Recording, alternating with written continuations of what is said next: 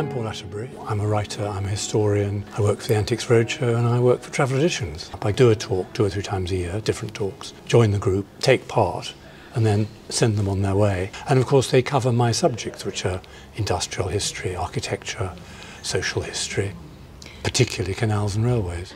Tonight it's about the industries of the Black Country, and I talk about the canals and waterways and of course how crucial they were. You know, we couldn't have had an industrial revolution without canals, because they gave it a transport system which wasn't there. And so I like to think that people see how all these things mesh together. There are so many parts of Britain hidden that have great history, great things to see. You shouldn't be put off by the title.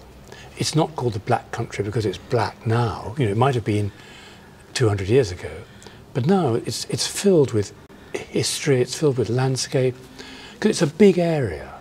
It's not just Birmingham, Wolverhampton. There's lots in between.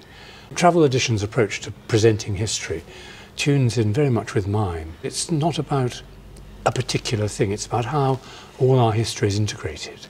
And it's all about social history, really, and how people got on, how things emerged, and how Britain is is absolutely packed with little places and interesting things to see, where you can open up the door and peel through the history of that time.